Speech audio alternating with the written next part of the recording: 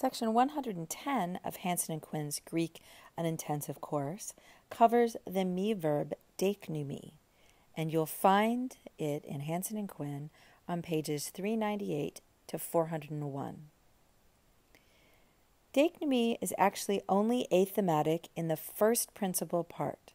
So here are the principal parts: δείκνυμι, δείκσω, έδειξα, δέδεχα, δέδειγμαι, εδείχθην. And the only principal part that concerns us here is the first one.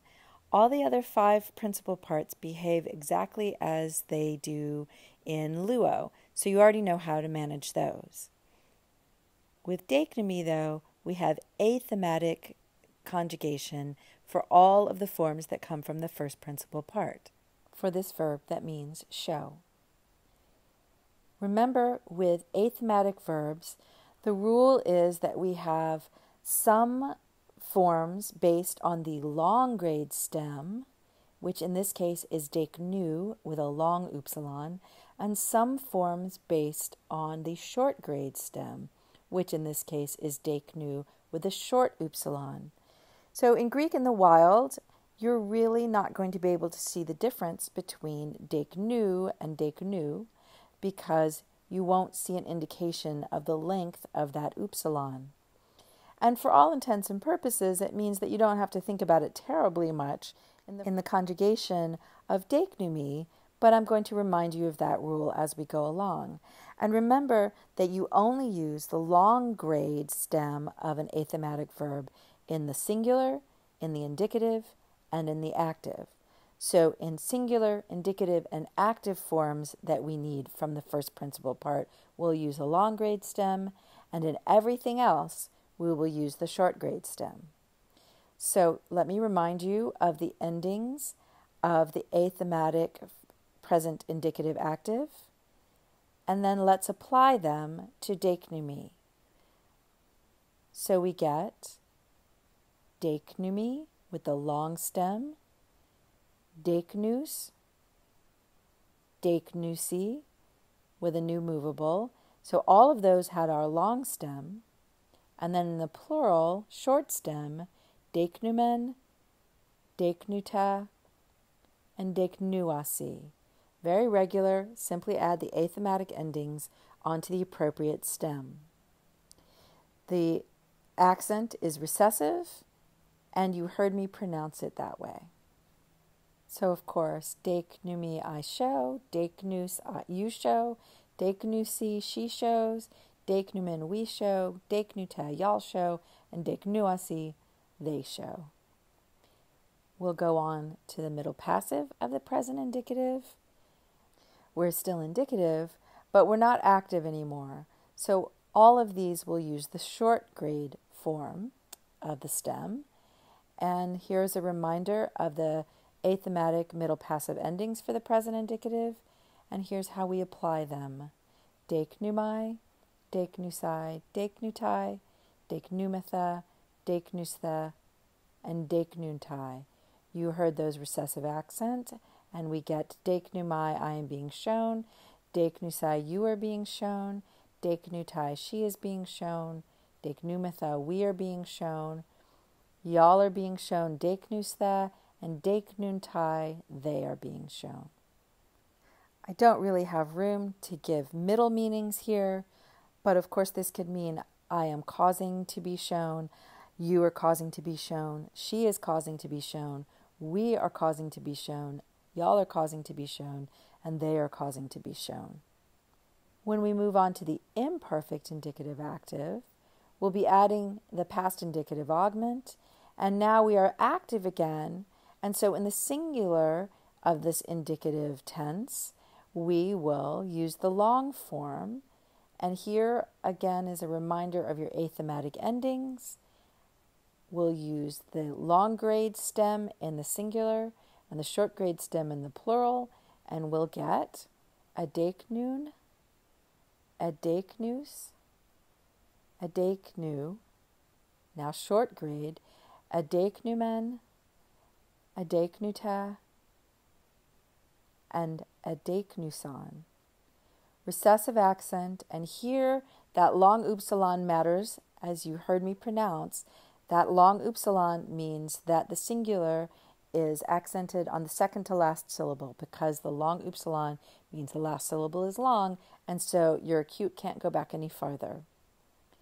And of course this is I was showing a deiknún, you were showing a deiknús, she was showing a deiknú, a deiknúmen we were showing, a deiknúta y'all were showing, and a deiknúsan they were showing.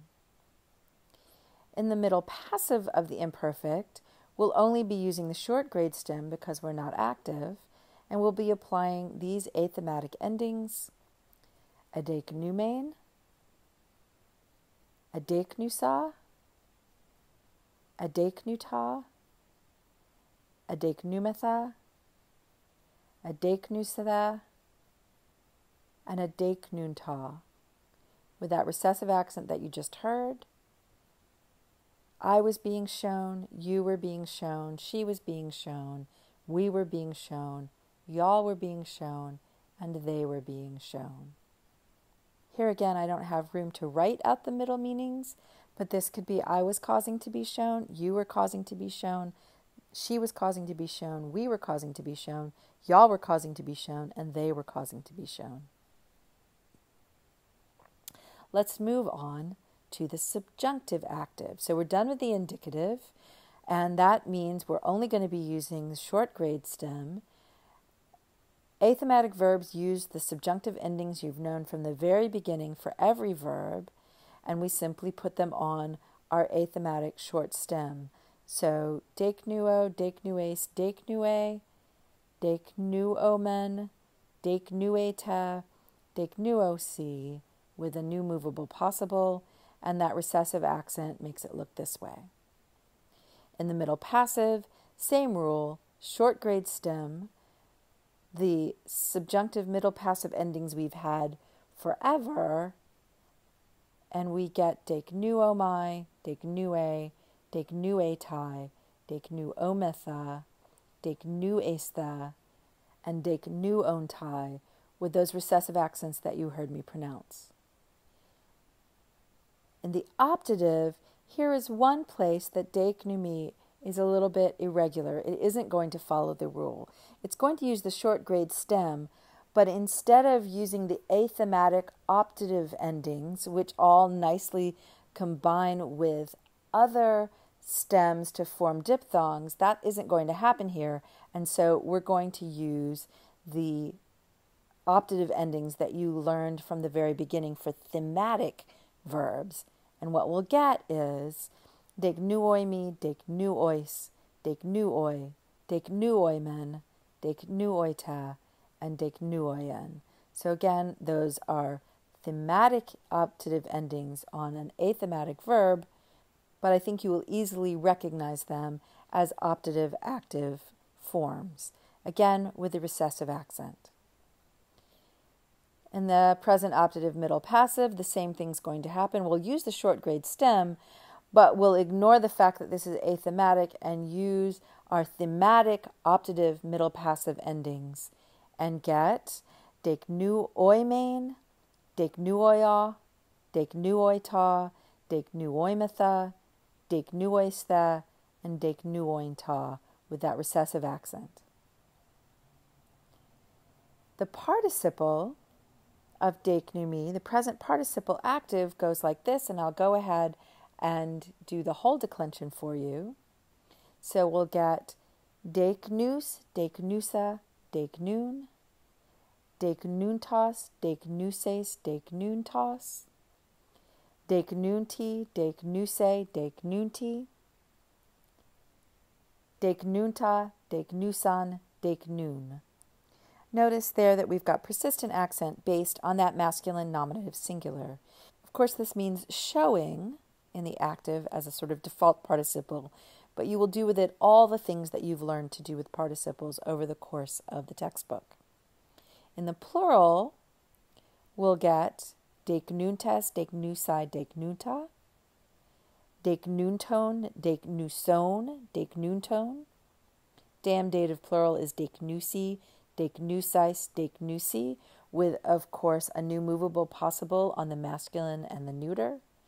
And then in the accusative, deiknuntas, deiknusas, deiknunta.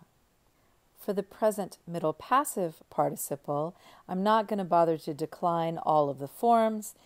It goes as most middle passive participles do, with that suffix menos, mene, menon, and so we get deiknumenos, deiknumene, deiknumenon, where the accent is persistent based on the masculine nominative singular again.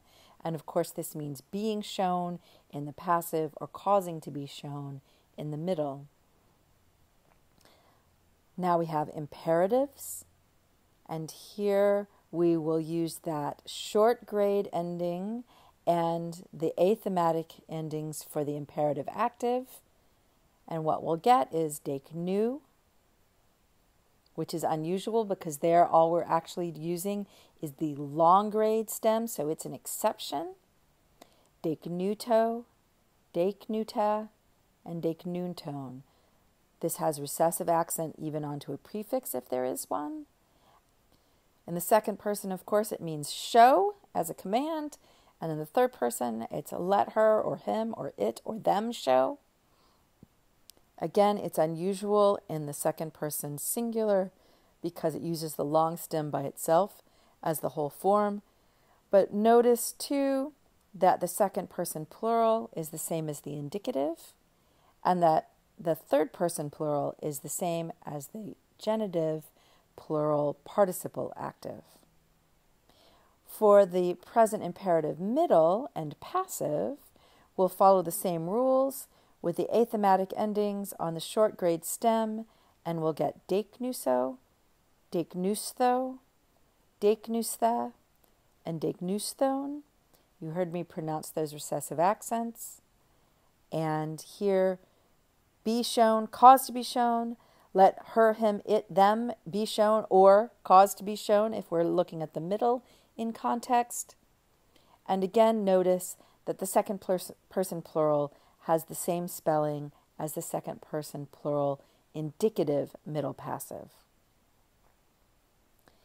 The infinitive, just one form, just one ending, which is nigh, which is the athematic infinitive active ending. It'll be on the short grade stem, deiknunai, with fixed accent on that second to last syllable.